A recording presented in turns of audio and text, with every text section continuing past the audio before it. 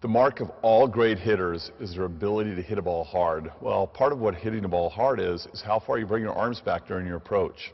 In other words, if you're on your approach, you only bring your arms back this far, you're cheating yourself. You're not hitting the ball to your maximum. What I would suggest you do is to learn how to hit the ball with your arms right here. Now, I've looked and I've taught this to a lot of people, but what I've found over the time is people will make about 15 to 20 errors, and then they're going to acquire the ability to hit a ball from right here.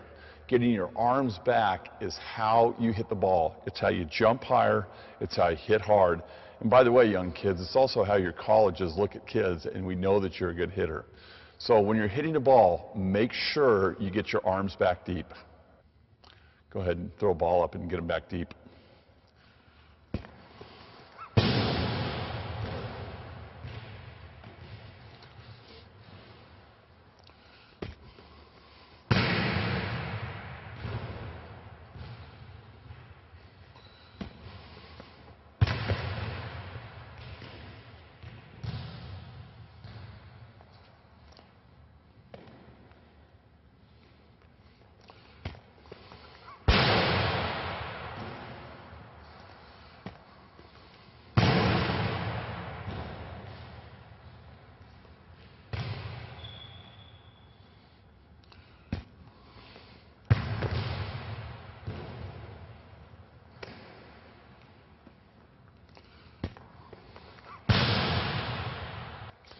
The mark of all great hitters is the ability to bring your arms back far. Make sure that when you're hitting, you get them back far and get them back deep.